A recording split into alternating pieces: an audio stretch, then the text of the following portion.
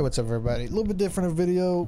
People keep asking me what my filter settings are, so I'm just gonna make a video and answer it, and then people can just watch the video.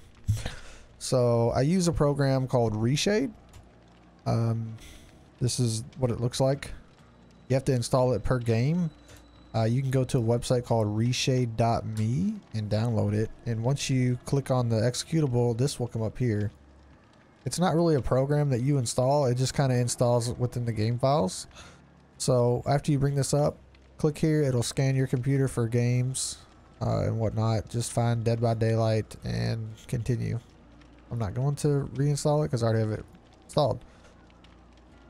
So I'm not sure if Reshade can get you in trouble or not. I've never had an issue. I've been using it for over a year, maybe 2 years now, and I have no problems. But just in case something happens to you, use this at your own risk. These are my filter settings here. There's a whole bunch more. I just use these.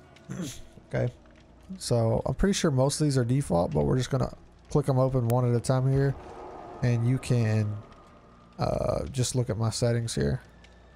So here's ambient light, clarity, colorfulness, DPX, luma sharpen, and tone map. Tone map might not be default. Pretty sure I messed with that one a little bit. But those are the settings I use, and if you like the way my filters look and you want to try them out for yourself, download Reshade and give it a go. Alright guys, talk to you later. More clips tomorrow.